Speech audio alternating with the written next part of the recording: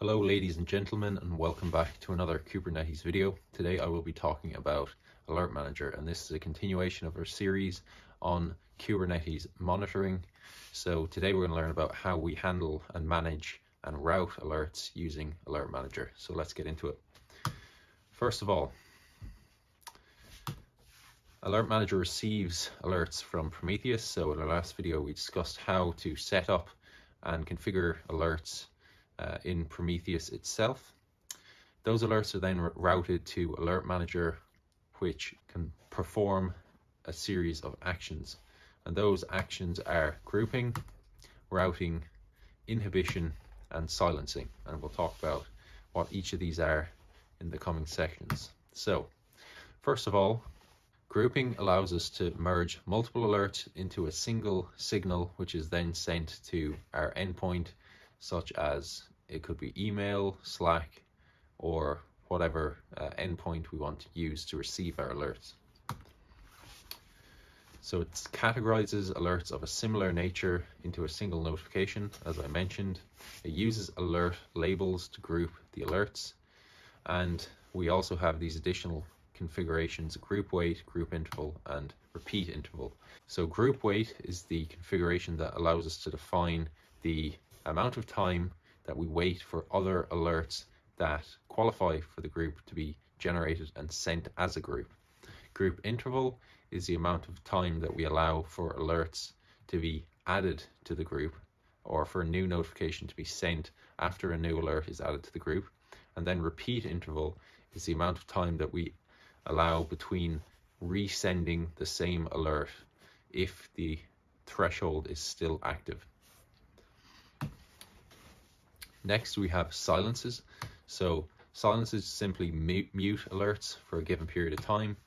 They're useful during outages. So you can imagine if some network device goes down and a whole bunch of servers become unreachable, then you might want to mute all of the alerts for all of the affected hosts, and you can do that using silences. So what if we want to create a silence? Well, we can go into Alertmanager and do this quite easily by just clicking on the silence button and click new silence.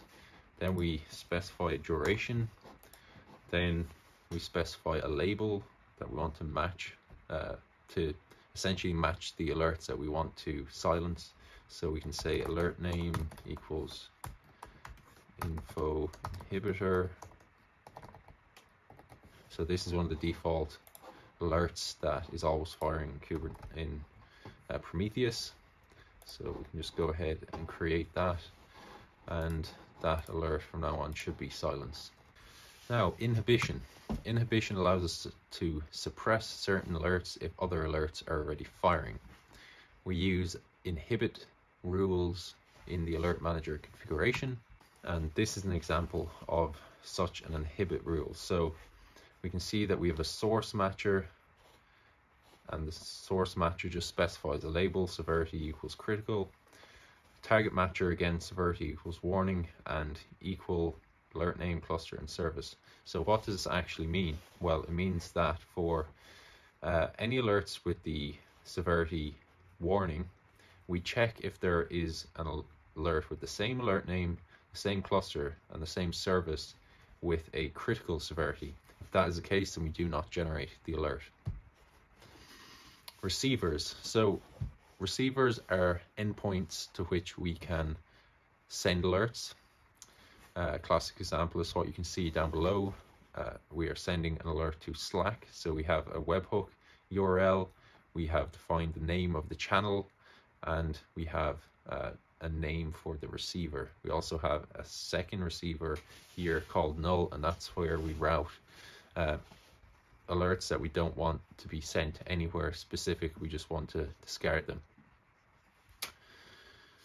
And if you want to see how to generate a webhook, it's actually very simple. You go into Slack, you just click Settings and Administration, Manage Apps. That should open up here. You go Incoming Webhooks, add to Slack, and then you just specify the alert that you want. and this will give you the webhook, and that is literally all that you need, along with your Alertmanager configuration, to set up a receiver for Slack alerts, so you can get that up and running very quickly. Next and finally is routing. So these are the rules that determine where alerts are sent. So we can see here that in this case, the default alerts, info inhibitor and watchdog, we want to be sent to the null receiver, because these are more to ensure that Prometheus is running correctly rather than to notify about any particular issue with the cluster. However, if we see critical severity alerts, then we will want to send them to our Slack receiver that we defined in the previous step. It's called Slack notifications name, and we're referencing that here. And again, we have these group interval and group weight configurations as we mentioned earlier. So that's my video on Alertmanager. I hope that was useful. If you have any questions, please do leave a comment. Please like and subscribe, and I'll talk to you in the next video.